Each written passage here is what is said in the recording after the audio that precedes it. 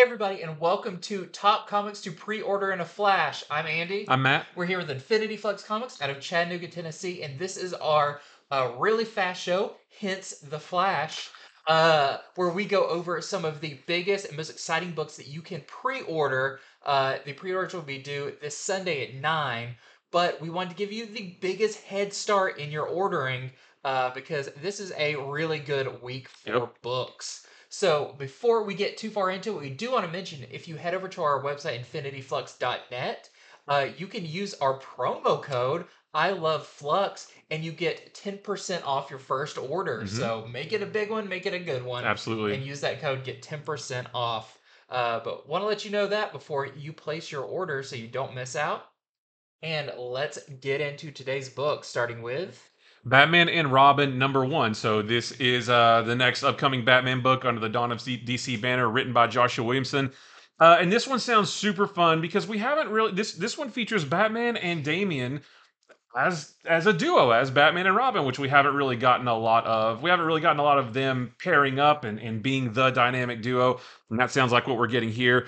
In this one, they are going to team up to take on a lot of Batman's more monstrous rogues. I think this is a gatefold cover, if I'm not mistaken. And on the back, you can see some of them, like I want to say Clayface and Man-Bat, Man-Bat, yeah. Killer Croc. Yeah, so like more of his rogues that are kind of like big, like sort of monster guys are teaming. They're teaming up, and Batman and Robin are gonna have to take them down.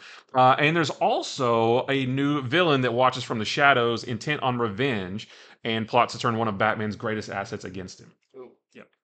And next up, we have Predator versus Wolverine. I feel like this one kind of writes itself. It's Yep. like you Sold. don't need dialogue or anything. Yeah. You just have these two go at it. But this is the untold tales of Logan and the Predator's greatest battles that are unseen. Like this has been going on in the background of Wolverine's life for a long Oh, time, okay. from the cold north of Canada to the streets of Madripoor. Wolverine and Predator have been hunting each other. Very cool. Who is going to come off the greatest victor and the apex hunter, and who is going to die a glorious death? What?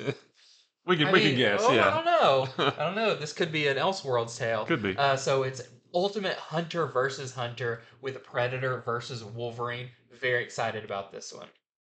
So the next one is a new book from Image called Hexagon Bridge. This is going to be a 5-issue miniseries. And this one sounds really interesting. There are two explorers named Jacob and Elena. They find themselves trapped in this strange dimension full of elusive landscapes and shifting architecture. And also, it's inhabited by mischievous entities. And their clairvoyant daughter, Adley, and sentient robot Staden are going to have to go in and rescue them. Mm. Intriguing. Yeah. Next up is Green Lantern #3. Now, the main reason we wanted to highlight this is to say that by this point, Night Terrors will be over, and you will resume your regular scheduled comic programming. That's right. So if you were holding out, you said, I'm going to skip Night Terrors, anything like that, let you know that the main books are back, and it's time to start your pre-ordering again of the main titles. But either way, also want to talk about this Green Lantern issue, which sounds awesome, Yeah. where Hal discovers more about his new mysterious ring that just kind of appeared on him in the first issue, even though he doesn't have his actual ring. And he learns that he is on the same planet, quarantined with Sinestro. So, gonna be really cool. Very excited about this one, and very excited. I love Night Terrors, but for the main runs of the books to be back. Definitely.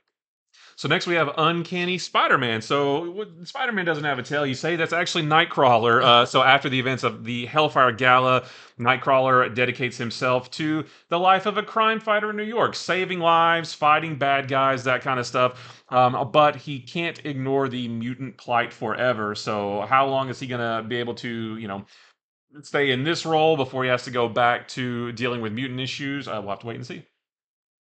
And next up, we have a new Bloodborne miniseries. These are super popular. I love the game. These capture the spirit of the game so well. This is a new one, Bloodborne BLEAK Dominion. It's going to be a 4-issue miniseries written by Cullen Bunn. And you got awesome covers by DELL from Something's Killing the Children. And in this one, it's about two hunters who their protege goes missing, and they're going to have to traverse the horrors of Yarnum to find their lost protege. So sounds really cool. If you've never tried out a Bloodborne comic and you're like, oh, video game comics, try this one out. I'm sure you will like it. All right, so next is the first issue in a new volume of Creepshow. So the first volume ran 5 or 6 issues, anthology book. Each book contained 2 different stories of just creepiness and terror and horror and that kind of thing. And now it's back. In this one, the first story is written by Garth Ennis with art by Becky Cloonan about it's a disturbing tale of the unborn. And then the next one is written and drawn by Phil Hester about a grieving son who bends the laws of nature to see his mom one more time. And next up, a new Star Wars. I believe this is a miniseries. I don't think it's a one shot, and I don't think it's ongoing. But this is a tie-in with the Dark Droid series. This is D Squad. So as the Scourge virus infects all of the droids in the Star Wars universe, R2 is putting together a team of some of the biggest guest stars of the droid world to stop it, including Chopper from Rebels. So very cool to see him in there. And this is going to have a backup story that is called the Book of Ajax, who is kind of your droid priest that has this like church of sentient droids. And we're going to find out how his story from the Han Solo Chewbacca, the Revelations issue, and Dark Droids all ties together. So big issue to get if you're following Dark Droids.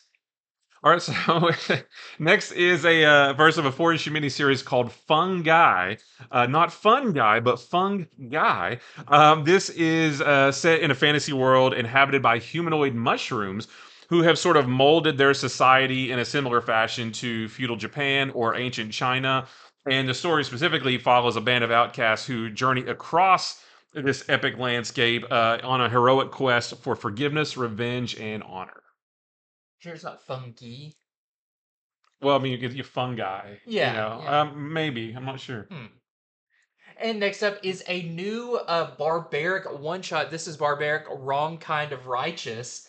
Set in the barbaric universe, Ever expanding. ever expanding. Barbaric We're universe. getting introduced to a new talking weapon, much like Owen's axe. This is Flail. You can see him there on the cover, and a paladin takes up arms alongside Owen the Barbarian to cut a bloody channel through enemies. But it's going to be really fun to find out what's the personality of this Flail and all of that. Just a super fun fantasy book, so check that one out.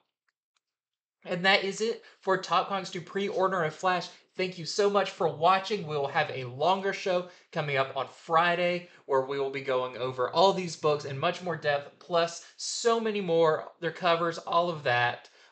Don't forget about our code that you can go to our website and use. That is I Love Flux. You'll get 10% off your first order. So until next time, thank you so much for watching, and